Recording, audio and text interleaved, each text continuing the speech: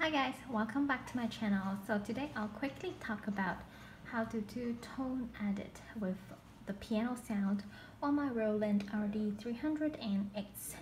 So first of all, you have to choose your favorite piano sound, and not every sound can do tone edit according to the Roland menu. But however the concert grant, you can definitely change things around to your likings. So now you click in and you can see the menu, and there's three main categories: stereo, nuance, lit. So lit is more straightforward lit, but it means that, for example, on your grand piano there's a lit, you can open it up wider to have a more open sound.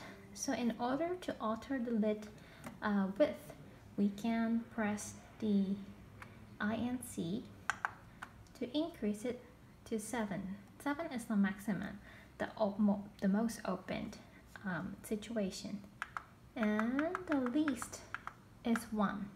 It means it's closed. So as you can hear, it's more mellow compared with 7.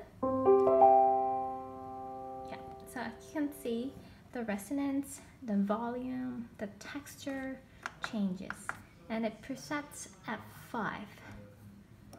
And regarding the other category, nuance, you can press in to alter the nuances to your likings. There are hammer noise, there are other functions such as key. Let me zoom in a bit for you all. Key of resonance, so you can use the same method to alter it. Thanks for watching.